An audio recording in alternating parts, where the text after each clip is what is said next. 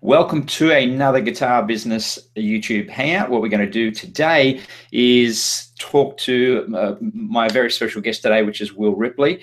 Will has a website called campfireguitarstar.com. He's done a lot of stuff online. I've noticed Will for some time now, and he's definitely one of the movers and shakers online. And I really wanted to get him on here to have a chat and just to share some of his ideas.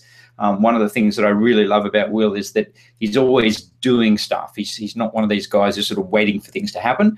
He's out there literally, promoting his, I think every day I see him online somewhere, somehow doing something. Not that I'm stalking you, Will, but yeah, your name pops up a lot. Facebook has a habit of turning us all into stalkers these days, whether we want to be or not.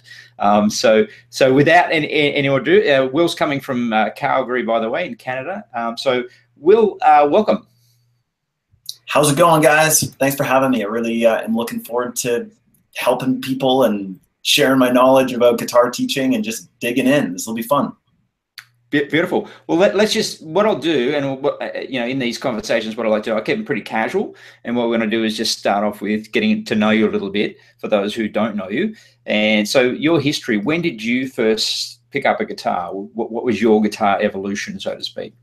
Yeah, so I'm 30 now, and I started playing guitar when I was 9. And yeah, I was just a little kid, man, just stoked up on electric guitar and was really attracted to it. I think movies like Back to the Future and the Blues Brothers really influenced me. And so timeless classics. Timeless. Yeah, of course, that iconic scene when he rocks Johnny Be Good for the school dance, and then actually earlier on in the movie, I don't know if you remember, but he does an audition for his school in 1985, yes. And they say, "You're just too darn loud," They shut him down. Anyways, I just love the idea of performing and doing that kind of thing for my school one day. Do you know, just one point there, do you know who's on that megaphone, who actually says that? No, I don't. This is the irony of it, is it's actually Huey Lewis, right? Huey Lewis. No way. The Power of Love. That's his song, right? That's, of course. And so just for a bit of comical, humor there, they get Huey Lewis to do that little bit. Nice trivia piece. yeah. Well, see, I'm from that era. I was, as I've said before, that was kind of set in 1985, right? I finished year 12 in 1984, so basically I was the same age as Marty McFly. So that was my era, and Huey Lewis and the News, they were big at that time. I think the album Sports was one of the albums I had. So yeah, we were into that. So we knew him when we saw him. Yeah. Anyway, sorry. That's awesome. Yeah. But yeah, that's kind of how I got my start. And yeah, I started taking guitar lessons from a fantastic guitar player who was a terrible teacher. And so as a 9-year-old kid, really inspired to play electric guitar, and I was playing the most boring songs ever. And I actually almost put down the guitar and quit for good. And I happened to be moving at that time. And so I moved, got a new guitar teacher who was totally fantastic. And he taught me blues and rock and taught me my favorite songs, as well as, being a 9-year-old kid, it's like, you don't really know anything about the blues. So he was teaching me cool things like the 12-bar blues and pentatonic scales and stuff like that. And it totally, established me as a little rocker, So that's kind of how I got my start. Yeah. Excellent. Because would you describe yourself as a blues rock guitarist? Is that? Yeah, I play a lot of blues, a lot of classic rock, and I'm a big 90s alternative fan.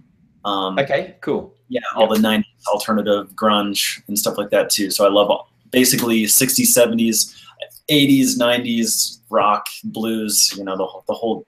Well, we always imagine, and correct me if I'm wrong, but we imagine the grunge scene coming from like Seattle. That was where it all sort of emanated from. Bands like Nirvana, Sound. Yeah, Alice in Chains. Yeah. That was, yeah, exactly. That was the scene. And are you originally from Vancouver, or where are you from? No, I'm originally from British Columbia, Canada, but I spent a bunch of years in Vancouver playing music in my 20s. But okay, that right. that time, yeah. I'm totally past the like missed the boat on a lot of that stuff because you know, I graduated in the early 2000s, so you know, in the mid 90s I was still just a little kid, you know. Yeah. So I kind of missed the boat on a lot of, you know, really iconic, great music, but you know, somehow, some way between friends and family and going to music college and studying and playing and getting immersed in bands and all that kind of stuff, I somehow like just really gravitated to a lot of older styles of music. So Yeah, yeah. I think, you know, if you, especially with your lessons and so forth, if you're learning that style, blues, rock, whatever, you tend to go back to the classics. You identify with it. So yeah, I totally get that. yeah. You know, even in my era, you know, I'm 50, so when I was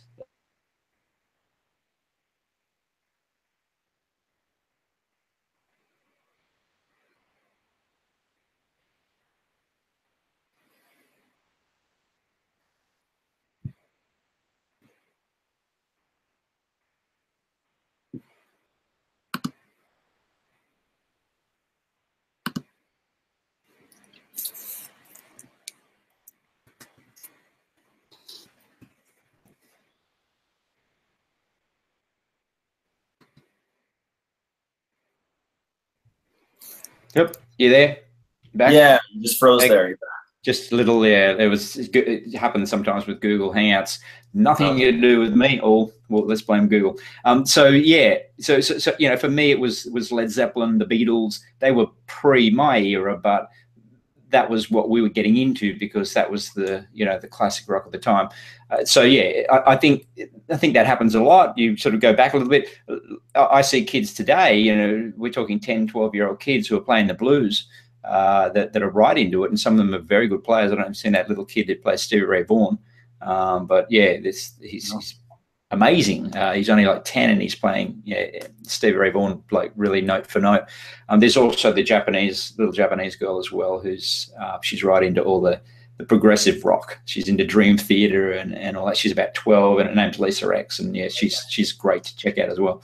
Now that you're mentioning it, I think I've caught some of those viral videos, but yeah, it seems to be like whenever you're graduating high school, I find that whatever music is in that era is really, you know, really impactful on you. And so in the early 2000s, there was still rock and roll around. There's bands like Audioslave and Velvet Revolver who had, you know, that was like Guns N' Roses, Stone Temple Pilots, Soundgarden, Rage Against the Machine, you know, super groups. So I was able to kind of backtrack and then find out, hey, Led Zeppelin and Jimi Hendrix and Aerosmith really influenced those guys. Oh, and, you know, going even further back, you know, so I kind of like moved backwards in my rock and roll. So yeah, so true. Because it was the same with Led Zeppelin. If you look at Led Zeppelin, they went influence came, you know, the early blues players, the Muddy Waters, and the you know, that kind of 50s, you know, really raw blues. And yeah, and that's the Rolling Stones were the same. They got influenced. Chuck Berry influenced them all, you know, and it kind of almost has done the complete circle where, you know, Chuck Berry has really influenced everyone. I don't think anyone, whether they know it or not, who plays guitar anyway, who plays electric guitar, can say that they're not either influenced by Chuck Berry or they're not influenced by someone who was influenced by Chuck Berry. Yeah. See, we just did a full circle. Now we're back to the Future. You know, that was one of my original influences, you know, the Chuck Berry's. So yeah, absolutely. Exactly. All thanks to his cousin Marvin, right? That's right. All right. So moving right along. So you had a teacher. Your first teacher was a great guitarist, but he wasn't a great teacher. So what would you say about him that wasn't a good teacher? When you say wasn't a good teacher, what's one or two things that you would identify as he was definitely lacking? Yeah. So I think the big thing is when you know, so I was this 9-year-old kid that wanted to play rock and roll. And so he sits me in this room and puts this songbook in front of me where I'm going to learn how to read music and read, you know, and learn how to play songs kind of like, you know, some of the more popular ones or ones that I actually knew were like, you know, Ode to Joy by Beethoven or Jingle Bells, you know, or stuff like that. But then there was a whole gamut of songs that, you know, God, I don't know if anybody's ever heard of them, you know? So Yeah. that was like really uninspiring. And I always, but in ways I'm so grateful for that, because what it made me think about was, hey, if I ever taught guitar, I think my approach would be a lot different. What I would do is, you know, find out what songs this kid really likes, or maybe I'll show them some cool riffs and get them stoked up on that. And sure enough, I mean, God, it just works so much better to get a little kid excited about guitar, to show them some cool songs, you know, so. Yeah, and I think it's we talk about, because we talk about the balance, and you know, G4, and I think it's really important to have the balance, which and I think that's where a lot of teachers find the difficulty, in that there are certain things. It's like education generally. You know, when you go to school, there are certain things you have to learn, whether you want to learn them or not. You know, you got to learn the alphabet. You got to learn to read and write. As boring as those subjects might be, and as much as kids would prefer to watch cartoons on TV, there are things that we know that they need to learn in order to get to where they want to go. So the question is, how do we make, you know, it's the old saying of, you know, promote what people want, but give them what they need.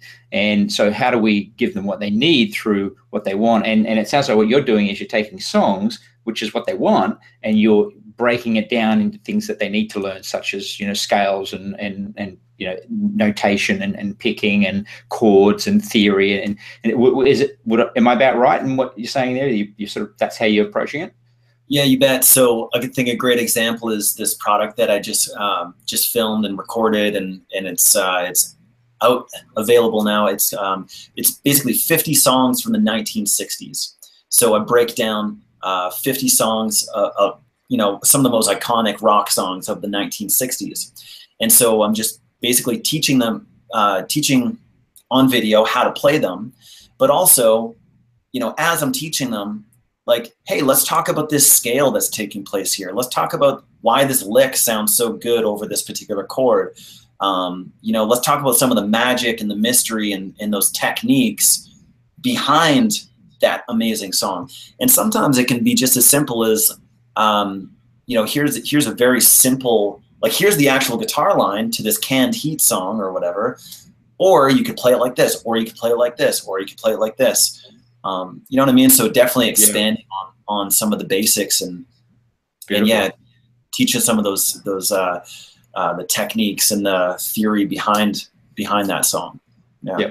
And I think, you know, and you can see it. I can see it with the way you talk, the way you present yourself. I've seen some of your videos, and I think a lot of it is the enthusiasm to which you share what it is. I don't know if you've ever read any of Doug Lemov's stuff, but Teach Like a Champion, which is a fantastic book. It's basically on a research project that he did with, you know, thousands of hours of video of watching the best teachers, school teachers. We're talking about classroom teachers in the US, and he studied them to see what the best attributes of them, what they had in common. But one of the things he talks about, which is fantastic, is that, you know, he talked about when he went into uni and he had to do English literature, and he said he dreaded having to do this subject, but it ended up becoming the best subject of all.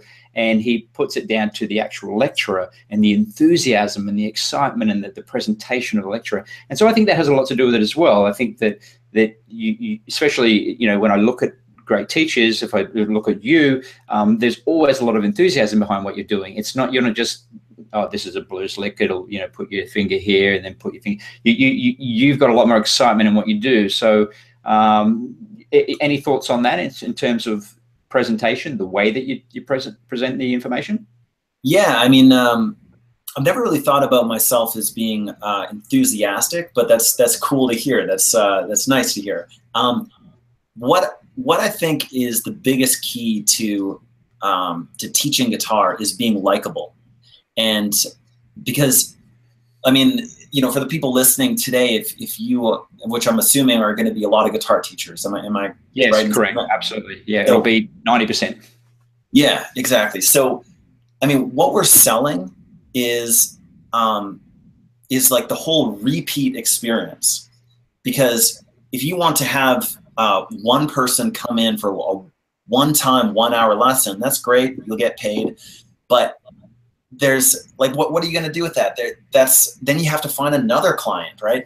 And so the big thing with my lessons, when we were doing one-on-one lessons, running a whole guitar school in Vancouver, to our one-on-one webcam lessons that we're doing now, to my video courses and everything, is having that repeat customer. Because like a lot of our customers have been with us for years.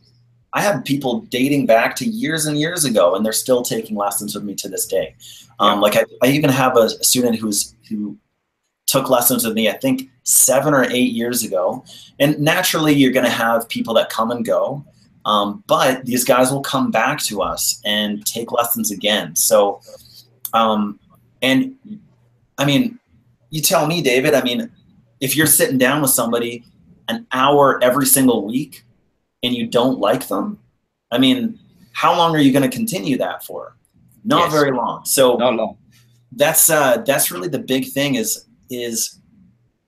I've always really liked seeing that look in people's eyes when they light up and they're like, oh, that's how I get it. Or they come back the next week and they're super happy and they're like, hey, check this out, or whatever. And I don't really like people that much. I'm kind of like an introvert.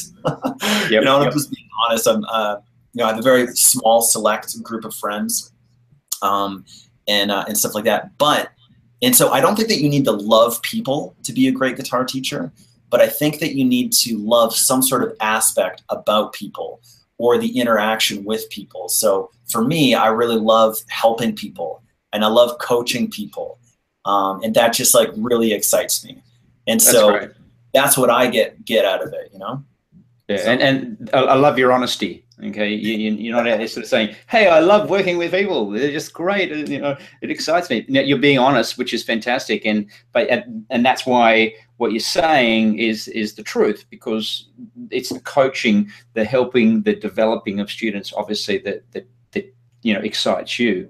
And I'm similar. Like I actually, you know, I wouldn't say that I don't like people. I do like people, and I like, you know, learning and mixing out with people. But for me, I'm almost like the crazy scientist. I love experimenting, and through the teaching, experimenting as a teacher to me was one of and I wouldn't say it was always like that. There was a period early on. You know, I started teaching very young, at sort of 18, 19. And it was sort of, it went through a period, it was a bit of a dread, but there was a turning point where I looked at it very differently, and started to see it as a science lab. Here I had these students were like guinea pigs, and I could experiment on them to see what worked and what didn't work. And that really was the turning point for me. So ever since then, I've been a bit of a mad scientist, if you like, when it comes to teaching. So I think what you're saying, and I think what we're both saying here, is you've got to find your joy. You've got to find your excitement, whatever it is, in what you do. Otherwise, stop doing it. Oh, yeah, for sure. And and on the other side of it, when we're looking at it from a customer's perspective, they have to like spending time with you, okay? And so you have to be likable in some kind of way. And I mean, people can learn how to do that. There's books and there's coaching and stuff that on how you can learn how to interact with people. One book that comes to mind is How to Win Friends and Influence People.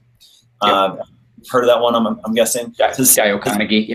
Yep. Yeah, super old book. I think it's from like the 20s maybe or something like that. Pretty old, yeah. I think, maybe 40s. But yeah, Dale Carnegie, it's a classic, yeah.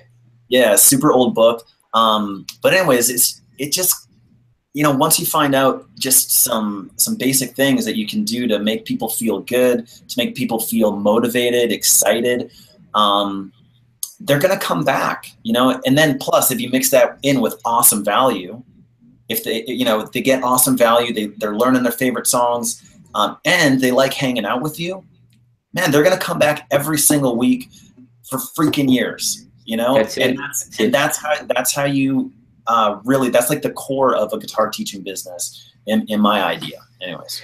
Absolutely. So what would be, if we take sort of one thing from Dale Carnegie, he said, we like people who like us, right? So that's just one way. If you want to be likable, start by liking them. So have you got any other tips that you use to be likable? Yeah, so check this out. So in the first 5 minutes of any lesson, Of course, a student will come in and they got their guitar bag, and so their guitar's been in the back of their car or whatever, and naturally it's going to be out of tune. So the first 5 minutes of any lesson, I would suggest anybody do this, which is while the person is tuning, so you don't feel like there's any wasted time or you're just, just shooting the shit or whatever. Like while that person is tuning, strike up a conversation. How's your week going? What's going on? And then once you start developing a relationship with this person, remember like what they said the week before. Oh, well, let's talk about how did that thing go last week?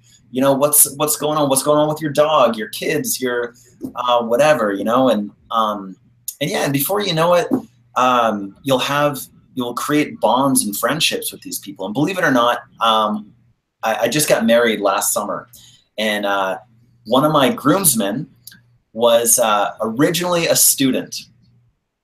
Okay. There you go. Well, that's true friendship. There you go. He found me online by searching guitar teacher in Vancouver, found my website, and we just started doing lessons for like a year and a half or something like that.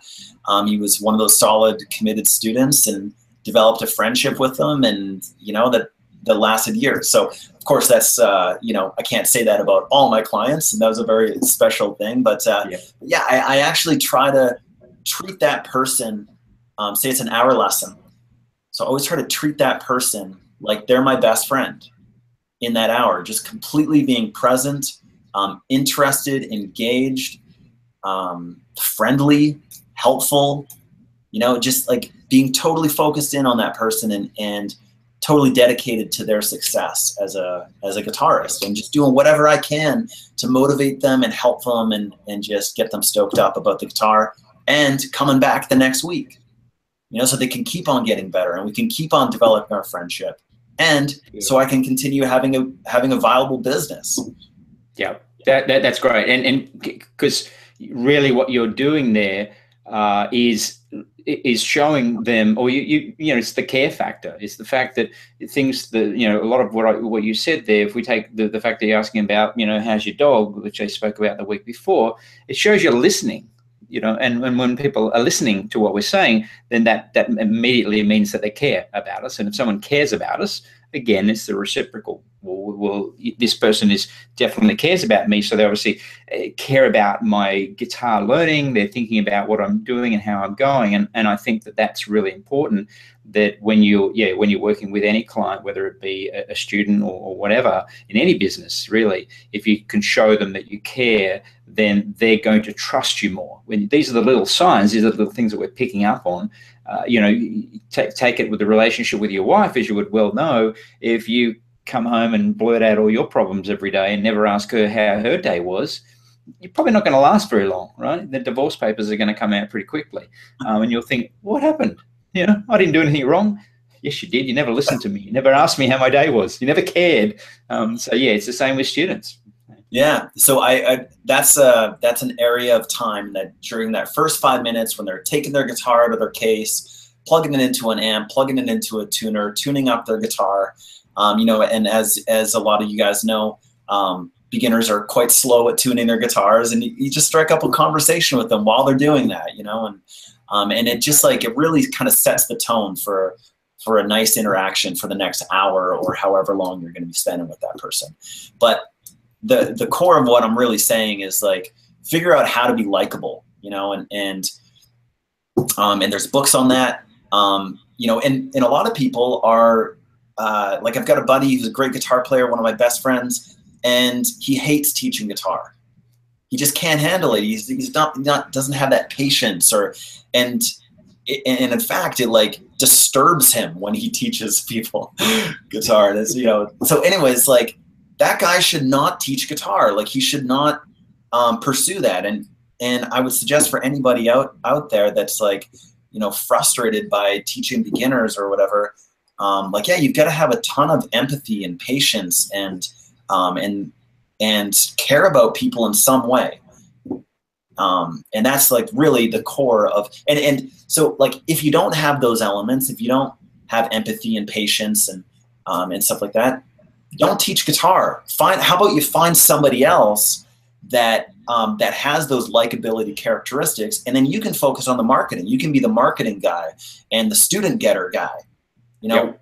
And then there's somebody else that's going to actually have that interaction, because that's what it's all about, is getting those people coming back week after week, year after year, you know. And then all of a sudden, yeah, it's like you don't even really have to do marketing anymore, because then you just have a student base and a client base that trusts you, and they'll buy all your products that come out, and they'll continue taking lessons with you. And anyways, I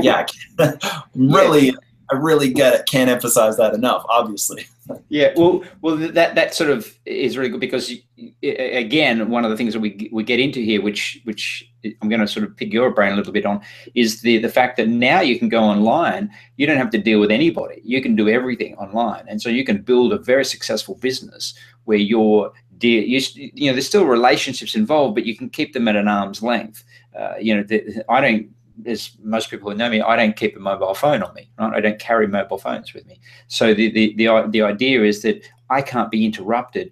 I go when I'm ready. When I want to communicate, I go online and communicate. But I don't carry a mobile phone with me with it ringing all the time, you know, to get my attention. So it depends on, and that suits my personality really well. I remember the days of, especially when I was teaching, I hated being interrupted. I hated if the phone rang or someone came in and said, "Oh, there's a call for you," or someone wants to talk. It's like, I'm teaching. This is teaching time, you know. And so I realized that people often don't respect your boundaries because they don't know your boundaries. You've got to set up your own boundaries. And that's where, really what I'm talking about here is in the case of doing what you're good at. And if teaching and working with people is not your thing, it doesn't make you excited, and you're not very good at it, there's so many other areas you can do, like you said, marketing, you know, whatever. There's so many different areas, developing programs, you know, doing Facebook ads, whatever it is. There's lots of opportunity. Yeah, and so what I was doing was, yeah, like I said, I have that natural kind of empathy and patience with people, and I love helping people and coaching people. And then also I was really interested in marketing and creating my own business, and creating a passive income and all this kind of stuff. So I was kind of wearing both hats, and it can completely become overwhelming, you know. And in some ways I kind of wish that I kind of am doing what I'm doing now, which I'm not really teaching a lot of one-on-one lessons. I've got a guy that does that for me. I found a very highly likable person, and he's this guy named Mike, and I've been working with him for years. And he's also produced video courses under our Campfire Guitar Star brand, and he handles all of our one-on-one lessons pretty much. I teach like 1 or 2 people a week, and I'll fill in for him if he's sick. You know what I mean? Yeah. So I'm kind of wearing the marketing hat, and he's doing the actual one-on-one interaction. Because yeah, it can be really kind of tricky to wear both hats, you know, because like, let's face it, like we didn't, when we were little kids, we didn't say to our mom and dads, like, when I grow up, I want to be a guitar teacher. No, I don't know never. You never said that. No, and funnily enough, my daughter says she wants to be a teacher when she grows up, but I don't ever remember wanting to be a teacher of any kind. Being a musician was you know, really the main thing. That was, I think, probably one of the only things. Or maybe rugby league player for a while, but that, you know, music took over that pretty quickly. So. Yeah, exactly. And that was one point that I wanted to bring up on this call today, which was, you know, just that idea of when we first started getting into music, and was to be a musician, okay? And then what usually happens, and maybe you can relate in it, because I know that this is part of my story, is that I saw the route of working at guitar stores or working construction or working these jobs I basically hated. Yep. And I was like, how can I make the most money possible and work the least amount of time possible so I can focus on guitar and music? You know, how do I start gigging more and playing more and recording more, writing more, you know, and crafting my sound as a musician? And how do I get to the big stages and be a rock star or whatever? So I saw guitar teaching as a route to support that mission. And so that's what teaching basically is, was the desire to be able to not work in a 9-to-5 whatever job. Yeah. Yeah, and I think I mean, you definitely talk to more guitar teachers than I do, but I mean, isn't that what happens to most people? Is like they started out playing guitar and being interested in guitar, and then they started teaching guitar as a way to make money, basically. Is that fair to say, or what? Yeah, absolutely. They got hungry. It's like, well, I need to eat, so I might have to go and get a job where I'm actually going to get paid reliably. And I totally agree. I started in retail, and that was really the reliable income. And the gigs, they were good, but they weren't as reliable. And every gig was a bit different, and you didn't get paid that well most of the time anyway. And then I started doing the teaching, and I was doing all this in my teens. I was working in retail quite young, because my parents had shops. But yeah, the idea was that if I'm teaching now, I can earn more per hour, because instead of working for someone in a retail job where you're getting the retail award, you actually can earn more as a teacher. Opposed to back in those days, retail award was like $5 an hour, and I could teach for $25 an hour back in the the 80s. So exactly. Very attractive. Yeah, exactly. Like, I mean, like double, triple, quadruple your income or your hourly rate anyways by teaching guitar. It's like, that's a no-brainer, but yeah, that's kind of what I wanted to bring up in the call at some point, was like, it just depends on what you want to do. What do you actually want to do? Is it to wear all those hats? Do you want to be the marketing guy and the teacher? Do you want to just be the teacher and have a marketing guy? Do you want to be the marketer and have a teacher? Do you want to be a musician? Is that like really actually your goal, is to, play and write your own music? Or maybe it's just to get gigs and not have to worry about, the inconsistency and the low pay. But let's face it, we all love playing live and playing guitar and playing music. Because again, like that's what we got into first. And we didn't grow up saying, Mom, Dad, I want to be a guitar teacher when I grow up. Hell no. We were like, I want to be a rock star when I grow up, Yeah. And then so somehow, some way we ended up teaching guitar, and it's a very respectable, awesome job. I wouldn't have it any other way. I love what I do. And it's, it's pretty incredible. But yeah, that's, it just really depends on what you guys want to do, and I just 2 seconds ago, I just established like a bunch of different scenarios. But for me, I found out a while ago, like I've toured with national Billboard charting bands and played for up to 10,000 people, all that kind of stuff, which is really cool. And however, I found myself not very happy, like with the music that I was playing. And I found out that playing other people's music, even though I was making money playing music, I would rather teach guitar, or I would rather be behind my computer crushing it on YouTube or my blog, or producing the next video course or whatever. I wanted to make money doing that so that I could focus on what I'm doing now, which is in an original band, making music that excites me. And I can go out and play some sort of empty club and make no money and feel great about it, because I'm playing my favorite music. And guess what? I'm making a great, solid passive income with my guitar teaching business. Yep. And so that's created a lot of fulfillment in me.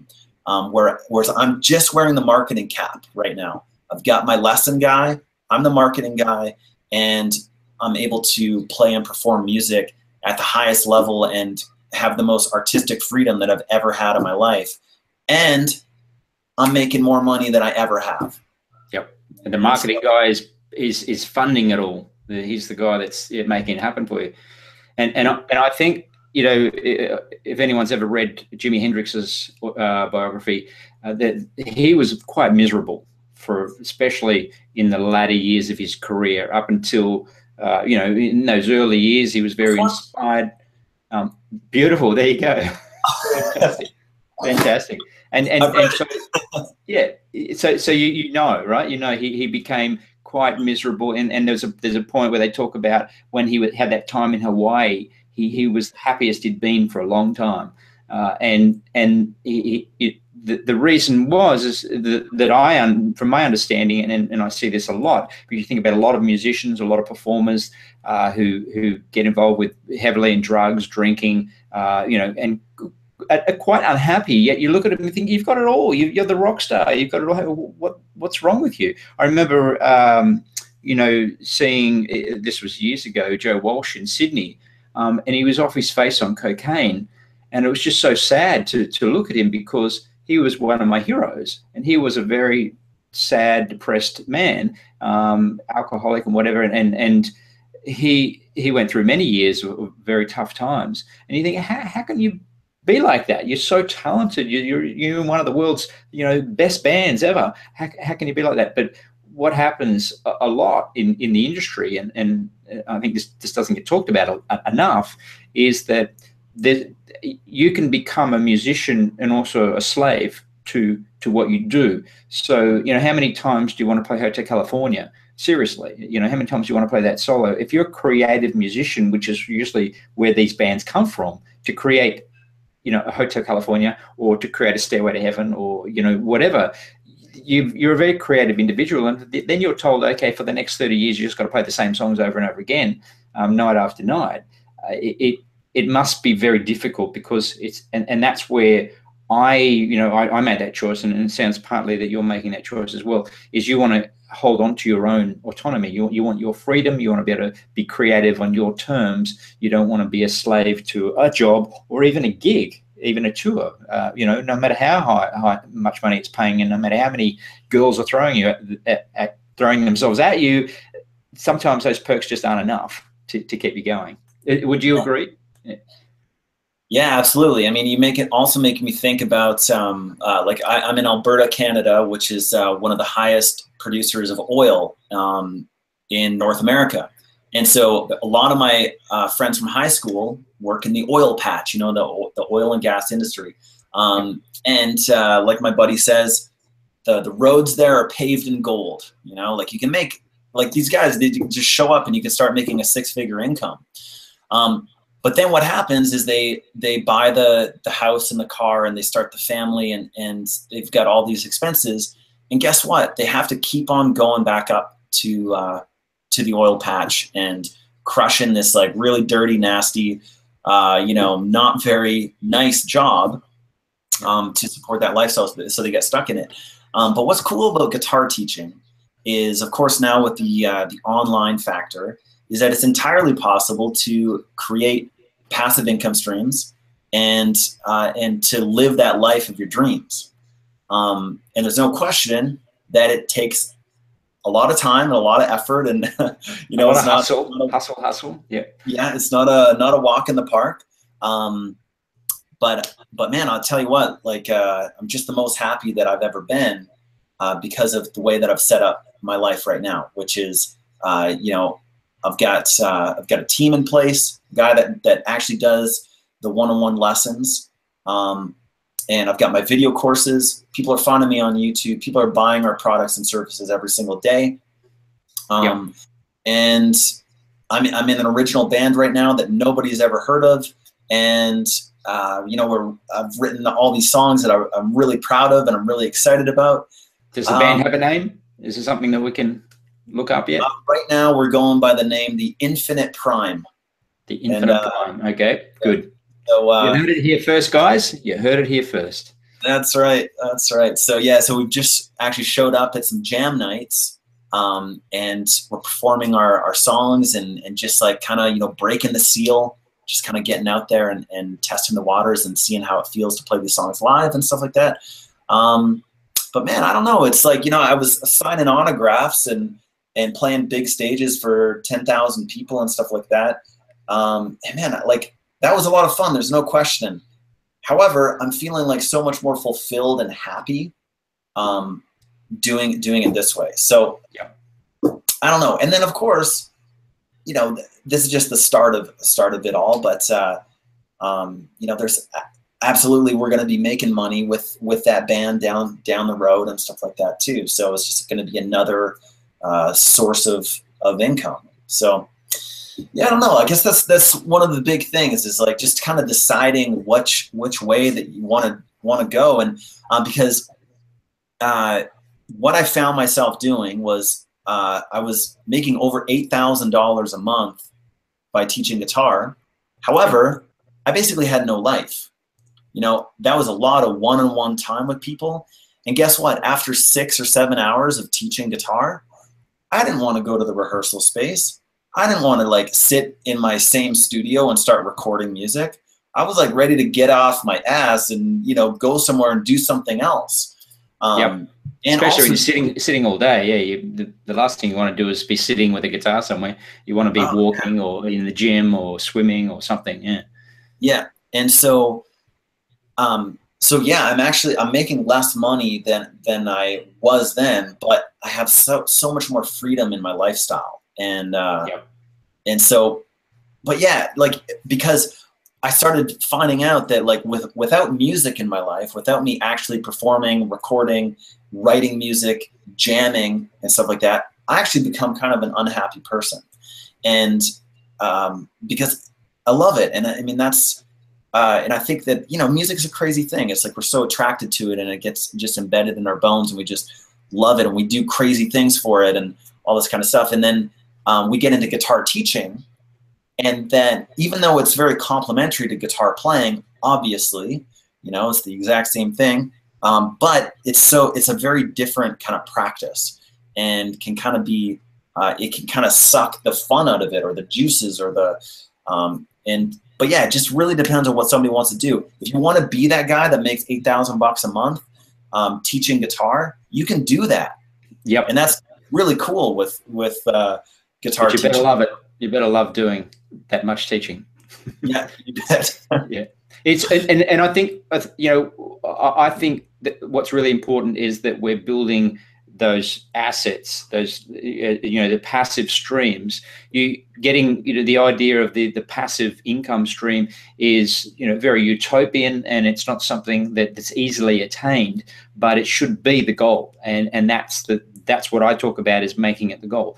The way that I see it and the way that I, you know, and I went through phases, but, you know, I started off by teaching myself and making, you know, good money. And then it was like, well, okay, I'm making good money, but I'm also working long hours to do this.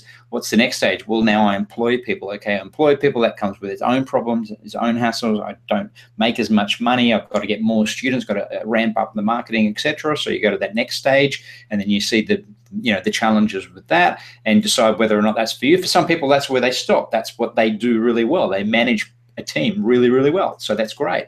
Then to me, there was the next phase, which was to group teach. I thought, well, if I group teach, and I sold my original school and with like 450 students, but with other teachers employed, obviously. And then I went and went from the private model to the group model. I thought, well, I can make more money, and I did. I made lots more money teaching group, and so I would teach, you know, group students. And then the next phase was, okay, how about, you know, I give these teachers the actual businesses by franchising it. So that was the next stage. Let's franchise it.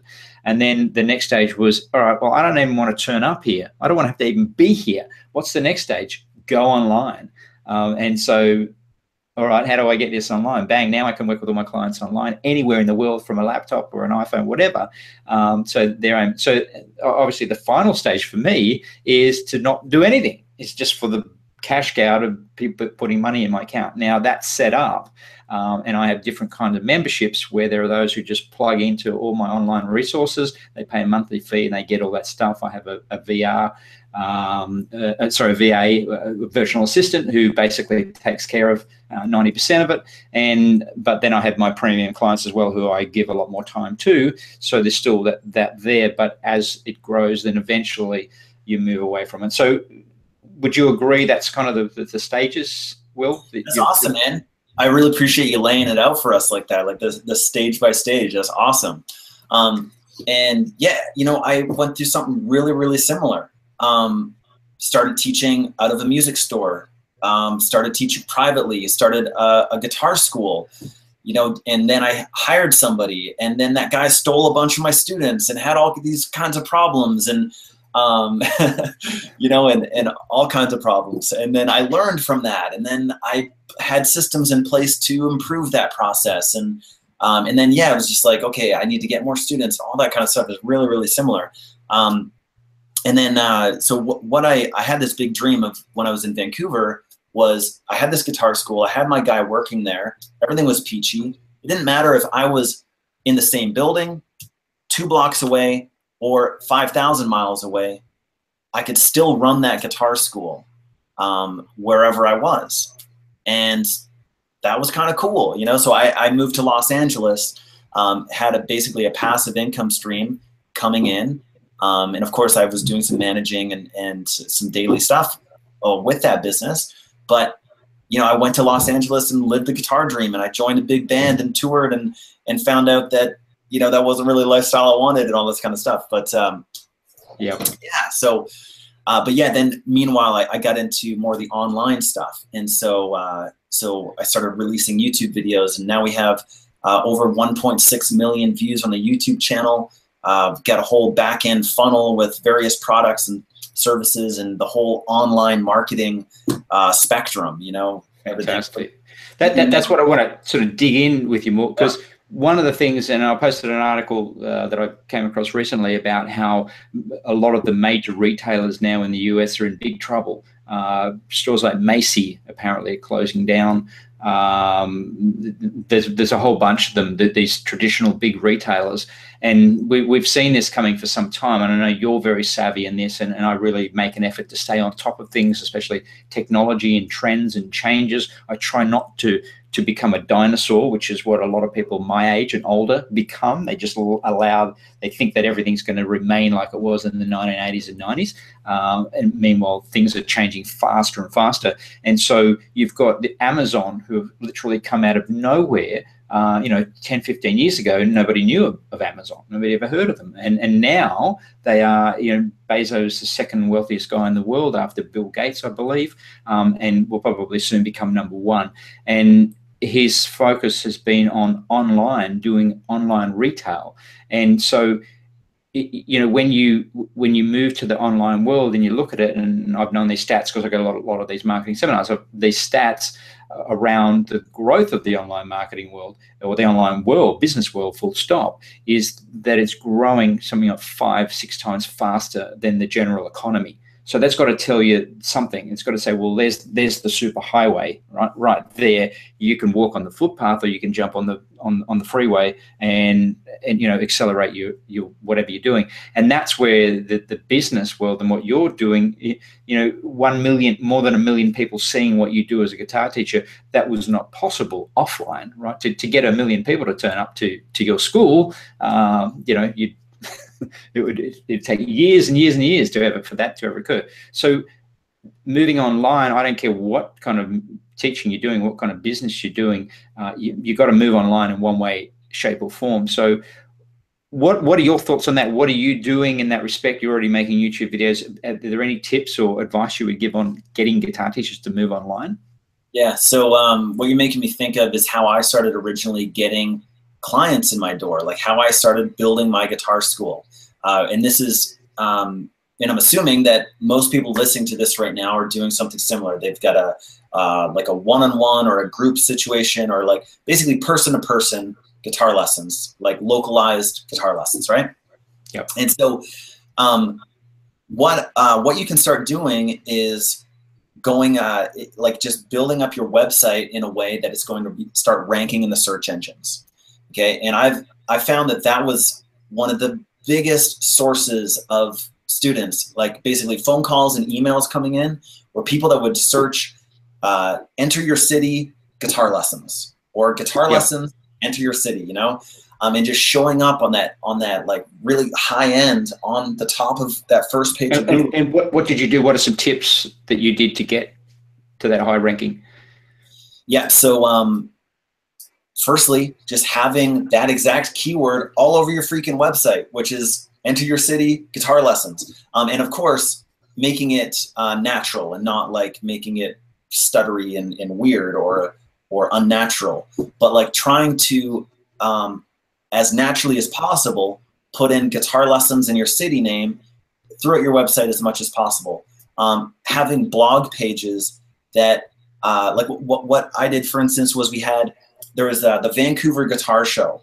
And to this day, if you Google that, my website still shows up because I wrote an article for the Vancouver Guitar Show. And I happen to be running a Vancouver guitar school.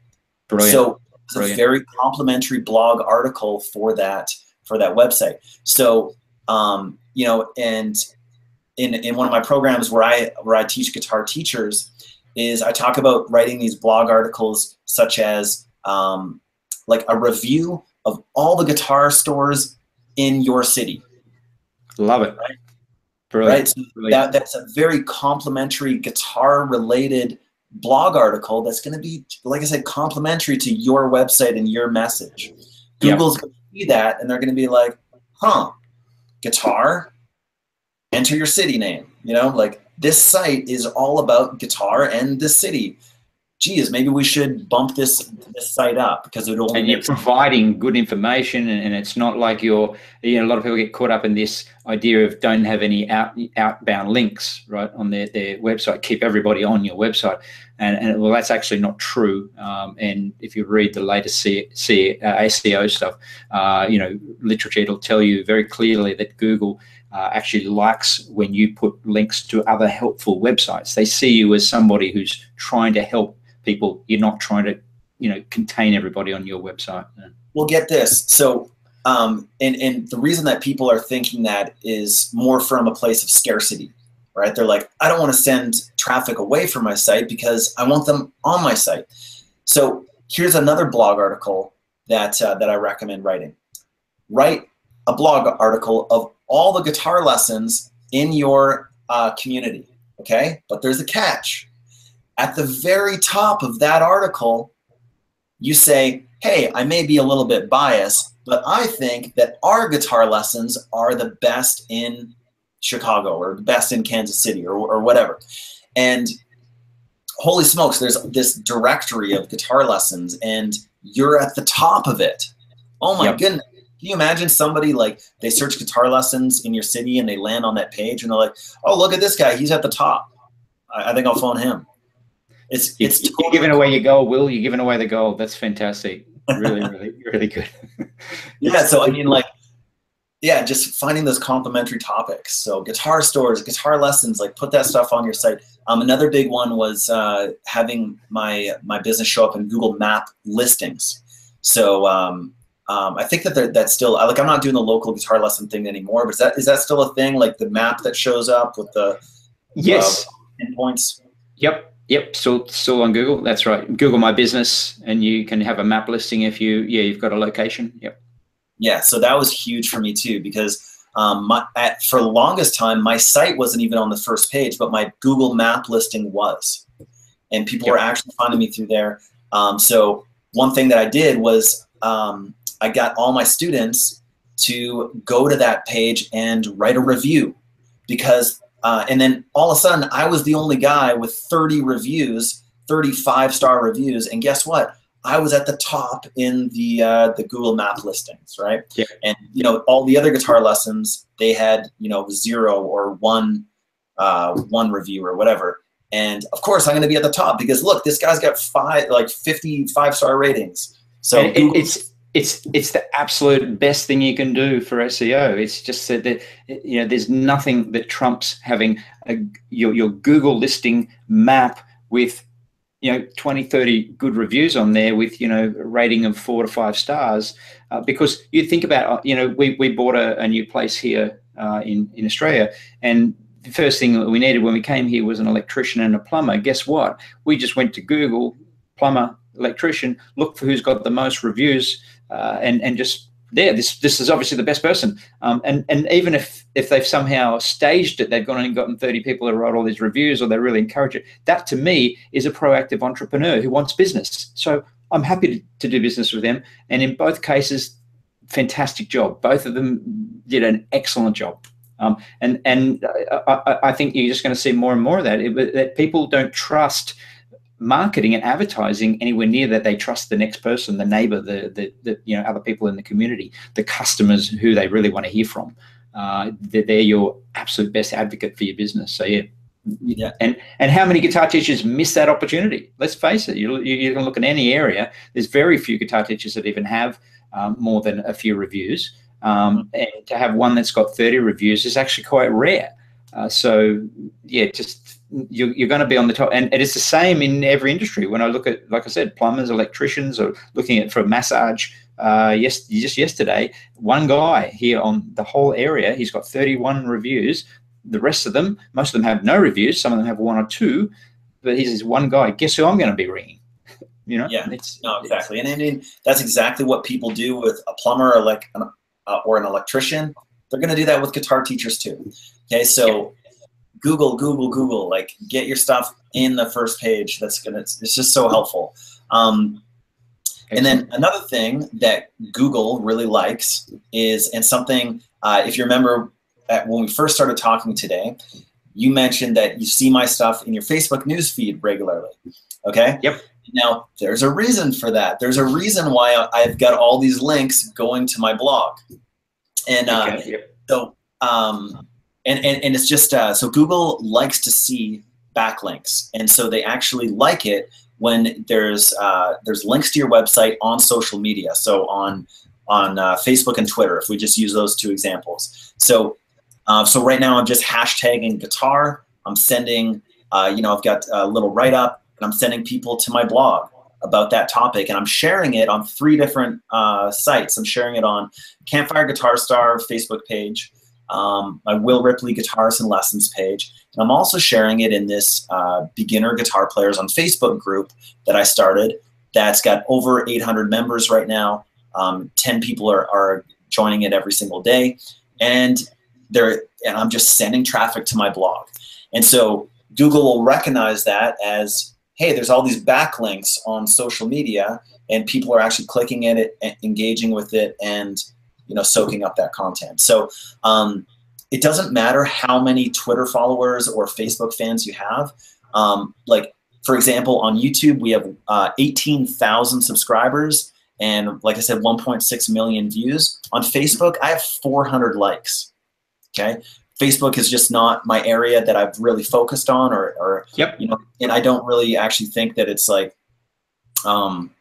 anyways, I won't go into Facebook and guitar lessons right now, but even though I just have a page there, so I'm going to be sharing those links daily on that page, and just getting those social media backlinks and direction to my site, which Google will then just naturally recognize, hey, there's all these links on these on Facebook and Twitter, these trusted websites, and there's this link going to this page about this topic. Like, we should bump this page up in the search rankings because he's doing what he's doing on these other sites. So exactly, that's it. Yeah, I know exactly what you're talking about. And if Facebook what they're really looking for, and Google, to sort of sum it up, is that they want information that's relevant and recent. They want to be providing, I always come back to when everyone says, well, what do I do? How do I do my website, or how do I rank it? And, what should I do? What are the tricks for Google? I say, think about what Google's trying to do. And even if Google is not there, their algorithms aren't with you today, they will be eventually. They'll catch up. And in essence, what Google are trying to do is provide for their customers, and their customers are searchers. Like, you might think they're the advertisers, but no, the advertisers are the sponsors of the product that Google are providing, which is search. And so if I search for something, if I search for, massage, I want the best results. I don't want a whole bunch of results of the wrong things or irrelevant things. If I'm looking for a guitar teacher, I want the best guitar teachers in town who provide the best websites with the most information. And how does Google do that? Well, they look at how long people go to that website. If you stay on that website for 10 or 15 minutes opposed to 10 or 15 seconds, then they know that's a good website because people are engaged on that website. So all these little things, but it comes down, and I think you'll agree, Will, is it comes down to the core of, well, what do Google's customers want? They want a good search experience. Would you agree? Yeah, you bet. Absolutely. So I mean, Google is super important. And the thing is that even if you just learn a little bit about SEO, chances are you're going to know 10 times more than your competition, right? So just 100 times more in most cases. Yeah. Yeah. And then before you know it, you're going to be blasting past these people like you just do in the search engines. I mean, and yeah, so that's super, super important. And I was going to mention something else too, but so it's left me. That's all right. If it comes back, let me know. Look, Yeah. with I think with YouTube, that's a big one as well, which I'll just ask you a couple of quick questions before we wrap up. But with YouTube, I think, you know, as far as learning guitar's a visual thing. People want to see it, right? And so that's why I think YouTube is hugely powerful for you know, getting yourself out there, getting people familiar with you. They might find you on Facebook, they might find you on Google, but YouTube is where they're going to see you, and they're going to say, well, do I like this guy? So if I see, and it's not a matter of, some people think, well, you know, I don't come across very well in video, or I'm a bit shy, etc. I find, and I think this is across the board, that, you know, a very high percentage, and I'm talking 90% of guitar teachers, or people probably generally, don't want to be on a video. They don't want to put themselves up on YouTube for various reasons. You know, it's this. We talked about this before in another video about the imposter syndrome, and people sort of saying, well, if I get up and start playing guitar and say I'm a teacher, and someone says, hey man, you're not that good, you're not as good as you think you are, you shouldn't be teaching because you can't play like Petrucci. It's like, well. And so there's a lot of fear there, right? They don't want to expose themselves as maybe not being as good as that they would hope that they would want to be, or that they're somehow going to get you know, exposed in one way or another. What are your thoughts on that generally? YouTube. Oh man, I've produced over 200 YouTube videos, and yeah, had some really great success with it. I'm not a video person, but I still produced over 200 videos. So for someone who's not a video person, that's pretty impressive. Well, I'll tell you, man, you know, I had this concept. I was like, okay, I'm going to release all my best beginner kind of like cures. I call it the cures to the common mistakes that beginners make when learning guitar. So I had this like little 12-part video series or something. I set up my studio, and it was laborious, man. I set up my video camera, and the sound and didn't look good, and the lighting was all off, and like that was actually more of a pain in the ass than anything. It was just like trying to get everything, you know, looking good and right. You can see I got some proper lights behind me, and I've got a little backdrop now, as you can see, and some stuff like that. Excellent. Anyway, some basic stuff like that really helps. And you're not a video guy, right? You got all this stuff, but you're not a video guy. Let's put that on the record. It's taken years, but but yeah, that first time I said, okay, you know, I've got this afternoon, I'm going to pump out these 12 videos. Yeah, I've never sat down in front of a camera before. Well, whatever, I'll pound them out, right? And sure enough, it was like, it took me days. It took me days to do these 11 videos. I wore out my voice. I couldn't talk. I was like, just like being an idiot on the camera, you know, like I wasn't being myself. I felt so unnatural. I felt angry. I was just like, I didn't like it, on and on and on. But eventually I got through it. And then of course I had to edit the videos. Then I had to organize the files and upload it. It was a total pain in the ass. But the thing is that the next time you do videos, it's so much easier. Okay. Yes. There's just no other way to explain it. You know what I mean? It's just like you learn, right? You learn and you evolve, and you build systems to make it quicker and easier to get things done. Yeah. Yeah. I know exactly what you're talking about. I think, you know, one of the things with YouTube and the videos is like I've got videos of me, you know, teaching my daughter from age 3 and, you know, progressively up to she's 8 now. And those videos themselves have had, you know, probably collectively about 40 to 50,000 views. And I know a lot of those views have come from, you know, within our network. So, because we haven't titled them in any way to get, you know, lots of views or done out there. And I really just put them up there for my teachers within the G4 network to be able to show parents and whatever, you know, this is a 3-year-old learning guitar. This is the founder of G4 teaching his own daughter, so you can see that it works. And, you know, just the value that I've gotten within my network, the guys have said, you know, I showed that video to a parent and they loved it.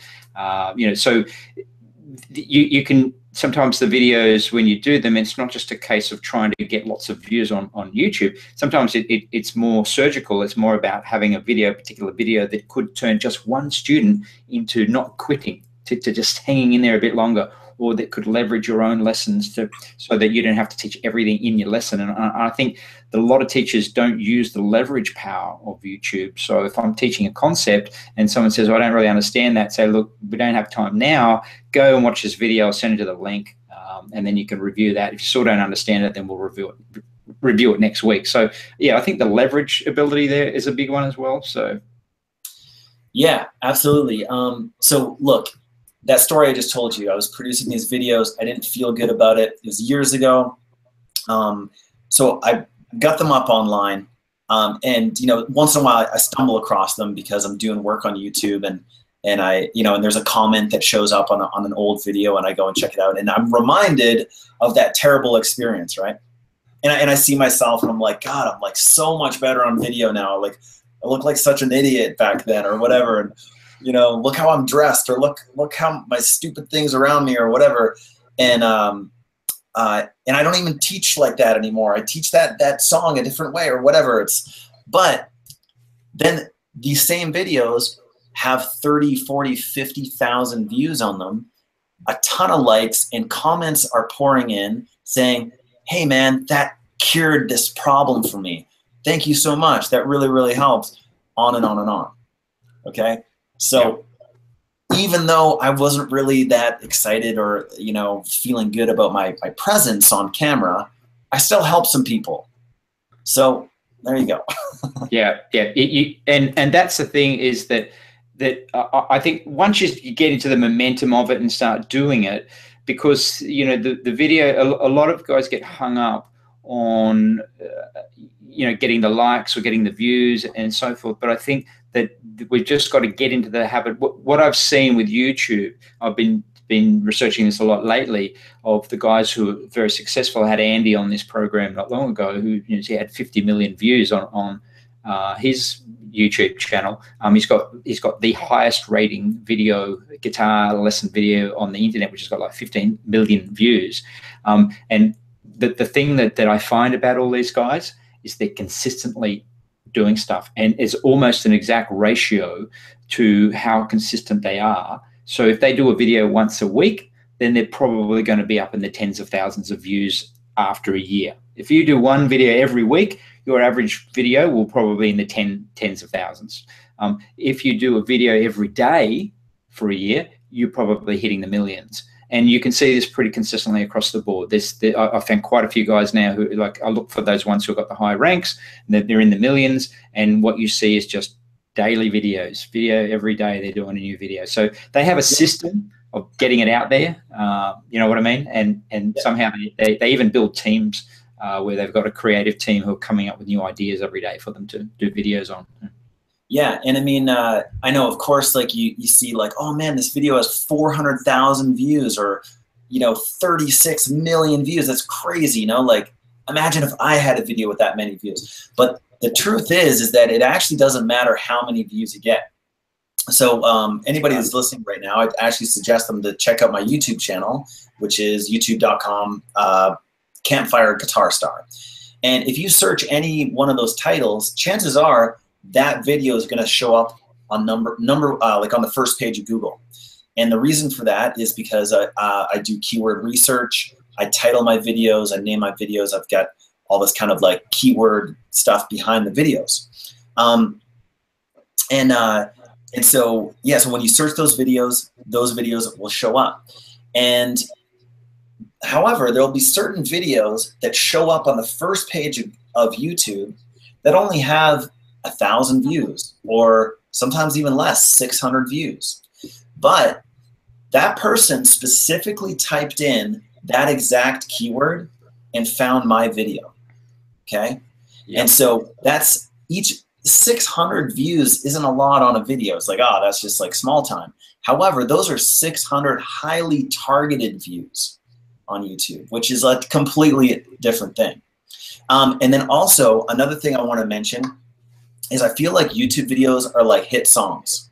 Okay, so as you probably know, and anybody who's listening, songwriters will just write and write and write and write. Like, you know, think about like any like famous rock star. They have like God knows how many songs they've written in their careers, and then once in a while, one song catches, or you know, so for example, like a one-hit wonder will have a song that catches on fire and blows up and goes international. Yep. So YouTube videos are kind of similar in the sense of you have to produce a lot, and you might get lucky with that hit song and that hit YouTube video that really catches. And so my friend did this with his company, Project Life Mastery, and I highly recommend that site for anybody who just wants to get motivation, learn about health. What is it again? Can you say it again? Yeah, Project Life Mastery.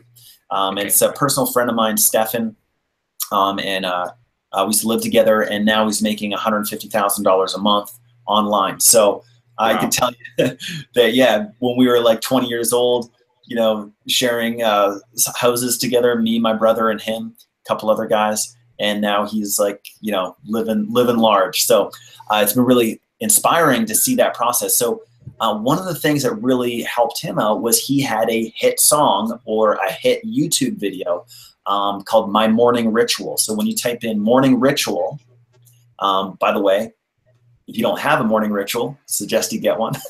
And get one. Yeah. He created. Sleep into midday. What's that? One or the other. Or sleep into midday. One or the other. Yeah. And so he created a video on how to create a morning ritual, and it took off. It started getting views, and then before you know it, like last time I checked, it had 500,000 views. I'm pretty sure it's well over 1 million now. And so people found out about this Stefan guy and his company, Project Life Mastery. And that's exactly what's happened with Campfire Guitar Star, is I have 200 video, or yeah, about, I don't know, 150 videos or 200 videos on the YouTube channel. One of them has especially caught fire and has over 1 million views on it. Okay. And that's been really helpful. However, I don't want to discount the other ones that have 20, 40, 50, 60,000 views, because those are great too. And then also the ones that only have 600, 1,000 views, because those are they still can be very highly targeted, and just like high value keywords that people are searching, people are getting value from, and those people will turn into customers. So yeah, absolutely agree. And a couple of things out of that, which are very, very powerful, is that the hit song, so to speak, is that, you know, if you think about a band, let's take, you know, go back to my era, you think about Led Zeppelin. That was their 4th album with Stairway to Heaven on it, right? Once people had bought that album, had heard Stairway to Heaven, like myself, you go back and buy the backlog of albums, right? The back catalog. And so people, when they see your video of, you know, this whatever video went viral, they see that, then they're also likely to subscribe to see your future videos, but they're also likely to want to see what you have done before, because that video has really caught their attention. So that you often see your older videos, which were sitting on, you know, a couple of thousand views, start to kick up in views as well. So yeah, it's just that thing, the consistency, keep making them, you get better. And then if you're lucky, you know, a combination, let's just say you know, it's the old saying of the more I do, the luckier I get, right? So the more action you take, the more videos you make, you're basically buying a lottery ticket in the YouTube lottery. And so each one you do, the odds go up that you'll hit something. A tip that Andy gave me was to go back, like even I'm thinking about this video, right? This is going to be over an hour, and there's different subjects that we're talking about and some real gold in this, and to go back and edit this video up into, so, you know, half a dozen different videos on different, you know, questions and topics, and just post that question and then go straight to that topic. Yeah, you can take the videos you've already got. Your 200 videos could easily be edited and made into 1,000 different videos. Well, actually, that's how we ended up with so many videos. Was I totally did that. I called it like mining them for gold. So and just on that topic, I think you have a great word there for YouTube, which is like you buy a ticket for the YouTube lottery. Now, you never know what's going to catch. So I have this video out called Super Easy Electric Guitar Songs for Beginners. Okay. Yep. It was #1 on YouTube, and that's the one that has 1.2 or like 1.1 million views on it now. Is that my best video? I don't actually think so, but it's something that people were searching for and I had an answer to, and it turns out a lot of people were searching for that. But I actually don't think that it's my best lesson or anything like that. In fact, I have all these other lessons that have 400 or 600 views that I personally think that should have over 1 million views. But anyway, so in that video, for instance, I teach obviously all these super easy electric guitar songs for beginners, all these single note riffs, power chord songs. And so what we did was we mined that for gold. It was a 17-minute lesson, and we edited that down. So then all of a sudden it's just one lesson on how to play Seven Nation Army by the White Stripes, right? So then that was a lesson itself. Yep. Is that the one that got 1 million? Which one has got the 1 million view? The big one, the 17-minute one. And then I went in and mined it for gold and made several other small lessons. And yeah, there's some lessons that have thousands of views on their own. And it's the same footage, but I just put on a different intro and made obviously it's going to be a lot shorter because it's not a 17-minute video. It's just a segment of that 17-minute video. And that kind of comes down to batch recording. So like when I set up this studio with my lights and my mic and my guitar racks and all that kind of stuff, and I get my stuff set up, chances are I'm going to be recording at least 5 videos. Okay. And we did this big batch recording last year where I hired my guy, Mike, and we produced 100 videos. And it took him like a month to do it. But once we had those 100 videos, I had a lot of content to focus on to upload that to YouTube. So that's another thing that you can do. So YouTube, man, holy smokes, that's a lot of stuff. Brilliant, brilliant. Look, we've covered heaps in this video, and thank you. I know I only asked for an hour of your time, and you've given me more than that, which is I absolutely appreciate, Will. And I'm really excited just seeing your evolution, and you're just going to continue to grow, and because that's the kind of guy you are. You've got what I call the kind of entrepreneurial hustle. You're always going to be doing things. There's something that even when we get to a point of being financially free, I know that I crossed that point a long time ago, but you don't stop. There's a kind of a fire in you, I guess. It's almost like that. By the time you get to that point where you can retire, you don't want to.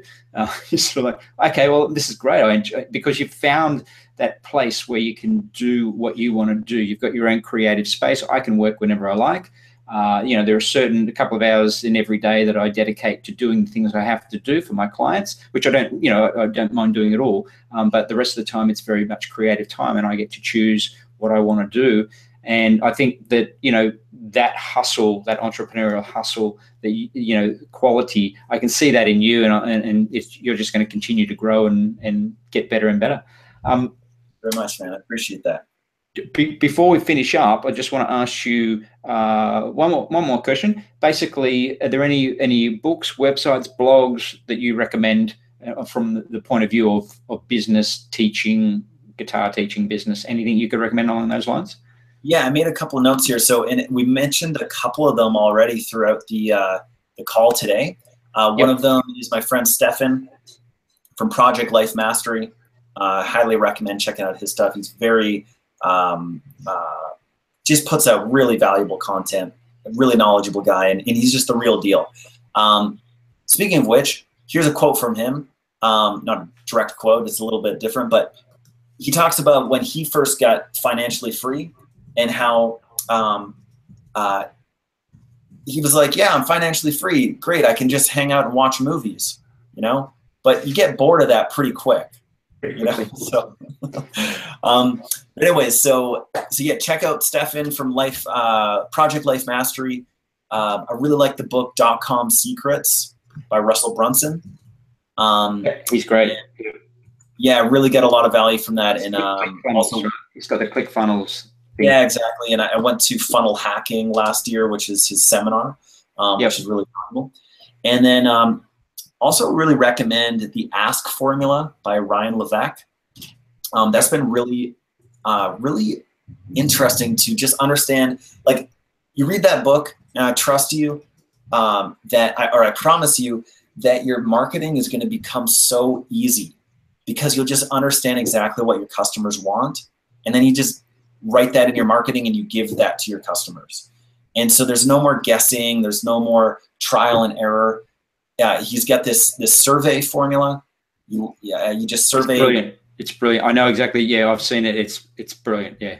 Yeah, it's super good. Like, my marketing to guitar players has become so much easier now after going through that system, and of course applying what he talks about. We talked about how to win friends and influence people, and it comes back to that likability factor, and being highly likable as a guitar teacher and a person, and having that repeat customer. And then Think and Grow Rich by Napoleon Hill, I found really influential. And another classic, yeah. I think everybody who's anybody in the personal development industry recommends that book. So if you haven't read that book, then you're seriously missing out. Yeah, it's a great read. And also just really anything by Tony Robbins, and Eben Pagan is another great guy to check out. I personally learned a lot of sales from Eben Pagan.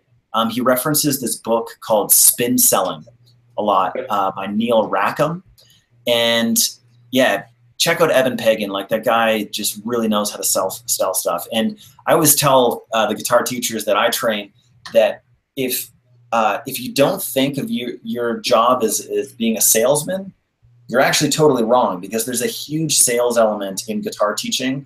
And if you don't, and I was lucky because I came from, I did some sales training and some retail. It sounds like you came from a similar background.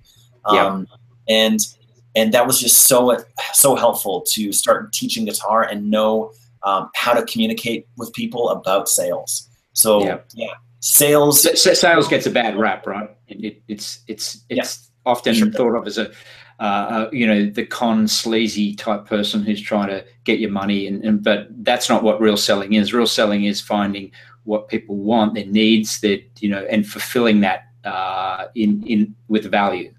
That's really, in my opinion. And I really believe it's totally tied in with that likability factor. And then finding that unique blend of likability and salesmanship. Like, man, you're gonna have a great business if you can get some sort of level of mastery in those two things. Fantastic! Wow, this has been an amazing session. Thank you so much, Will. And just before we sign off, can you just tell us your website again one more time?